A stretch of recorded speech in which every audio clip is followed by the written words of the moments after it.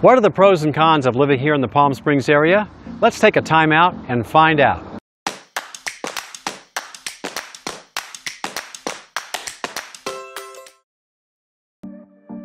Palm Springs is a well-known tourist destination. Many people come here and fall in love, and they want to buy a home.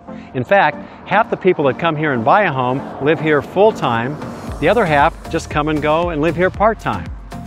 Some of the pros are that Palm Springs is more affordable than many other California cities and communities. Palm Springs is active and casual with hiking, tennis, golf, swimming, all kinds of outside activities going on all the time in abundance in the Palm Springs area.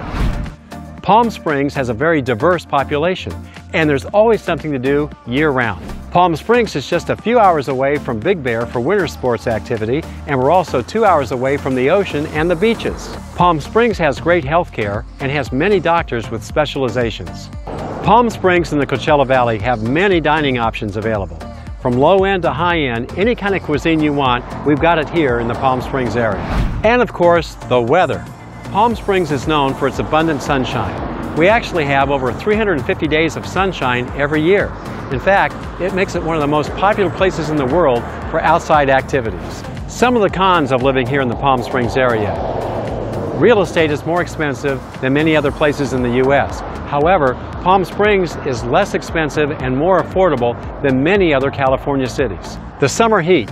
Yes, it does get hot here in the summertime. We have a couple of months where it does get really hot and you do have to use your air conditioning.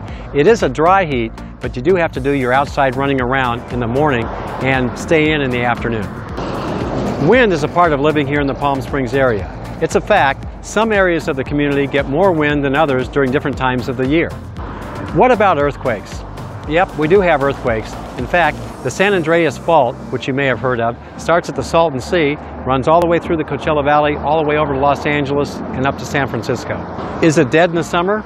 Well, not anymore. There's things to do every week in the summer, including Splash House.